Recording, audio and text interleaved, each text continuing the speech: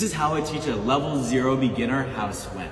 Level number 1, you're gonna learn how to kick and breathe correctly. If you can't breathe correctly, you can't swim.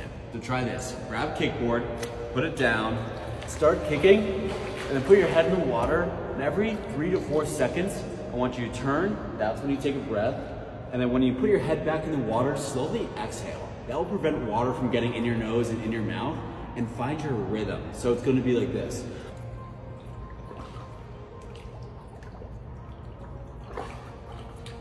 Once you feel like you got that down, now I want you to add in a stroke while holding on to this. So it's gonna look like this.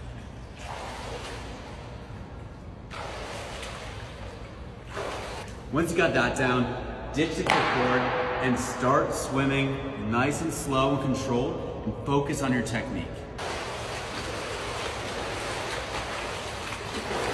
And then, once you got that down, just speed it up, and then you're a swimmer.